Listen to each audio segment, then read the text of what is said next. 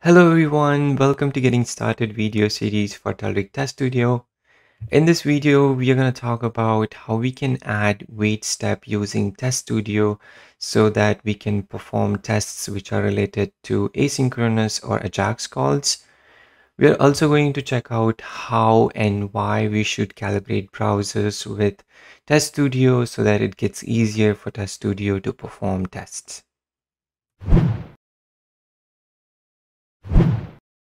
Test Studio by default waits for 15 seconds for elements to get loaded before it fails the test if it does not find that element.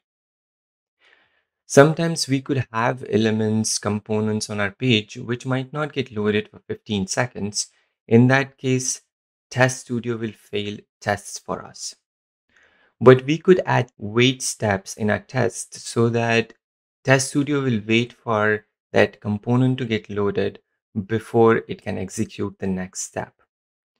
For this demo, I'm going to drop this value to 3 seconds so that I can explain how this exactly works. I want to check if this grid view is getting loaded or not on our authors page.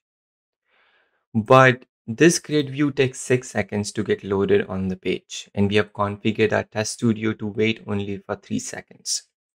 Let's try and record a test and see if it works or not. For that, I've created a test which is currently empty. I'm going to right click on it and record a test. It's waiting for that grid view to get loaded. I'm going to select this highlighting option and hover over this grid view and add a quick step which is going to check if this grid view has 19 items or not. I'm going to close the browser to stop recording. Now let's go ahead and run this test and see if it works or not. For that, I'm going to right click on the test and run test. It will open my browser and it will only wait for 3 seconds before it can execute the next step. Our grid view is getting loaded after 6 seconds, so it's going to fail our test because it did not wait for that grid view to get loaded because we have configured our test studio to wait only for 3 seconds.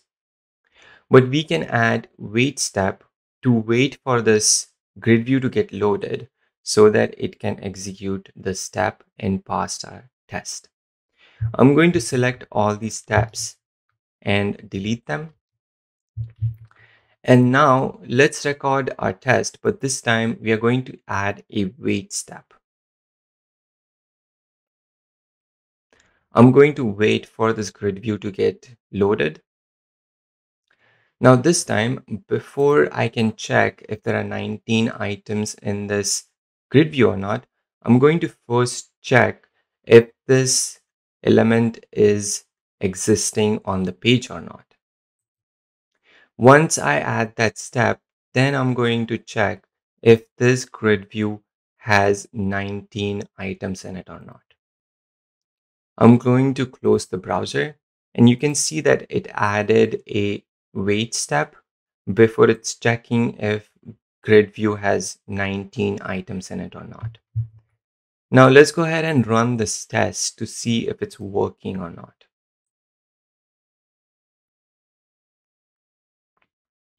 This time, Test Studio will wait for that grid view to get loaded before it can check if it has 19 items in it or not. Now you can see that our test is passing because we asked Test Studio to wait for some time before that grid view is getting loaded. And you can configure that timeout in its properties. I'm going to select this step and go to property window. And you can select the timeout amount from here. Currently it's 30 seconds, but you can increase depending on how long your grid view is taking to load on the page. So this is how you can add wait step to wait for components before they get loaded so that your tests are not failing from your test studio. Calibrating the browser for Test Studio means applying some settings to your browser so that your Test Studio can run and record tests on that browser seamlessly. Those settings involve applying zoom level to 100%, enabling file downloads, disabling pop-up blockers, allowing that site to run JavaScript, opening PDF files externally. You can calibrate your browser either while recording the test. It will ask you to calibrate the browser while recording it. I have already calibrated Chrome browser, that's why it's not showing that option. You can do that from this toolbar too. It'll list down the browsers installed on your machine. I have already calibrated Chrome browser. If I want to calibrate Firefox, I can click on this calibrate button and it'll calibrate my Firefox browser so that I can run and record tests from Test Studio seamlessly.